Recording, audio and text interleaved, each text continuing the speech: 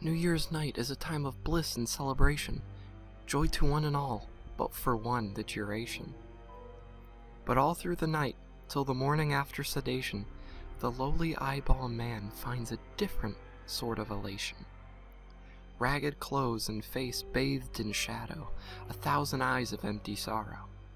No nose, no ears, no mouth to swallow, but he sees and he knows, and he devours what he follows. In the icy winter night, a handful of eyes do glow. On a black decayed street, your fate they sow. 100 blinking empty eyes, and all that they know. An unforgiving moon watched by thousands of dead eyes below. When you and your friends are out having fun, in the cold and black his plan is spun. In the wet and dark nobody has yet outrun the eyeball man, faceless in the midnight sun. But if you stay out late in the night, walk home not by sparse ambiguous moonlight, stay under the glowing lamps, but in spite, you may not be in luck tonight. The eyeball man might follow you home, slip in with you from the night he roams.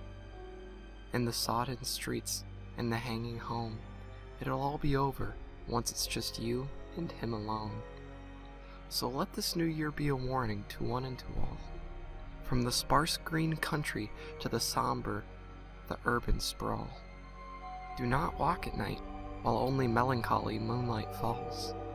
If you wish for a lonely, peculiar death to be forestalled,